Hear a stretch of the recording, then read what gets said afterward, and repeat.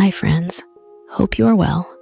Today, I'm going to read you a book called Flip Flop. I hope you enjoy it.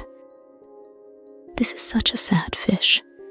It does not like the way it is. The fish stands up. A rabbit says that he looks like a fool. He tries to fly with his fins, but he does not get far. So much for that. All he can do is swim. He feels glum.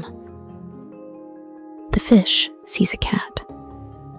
The cat says that he likes fish. Oh no, the cat wants to catch him. He dives back in the sea. The fish stays in the sea until the cat is gone. The fish pops up one more time. It finds a frog. The frog does not want to jump. He wants to learn how to swim. They have a great day. The frog can watch the fish and then move the same way. The fish and the frog are there when the other needs a lift in their day.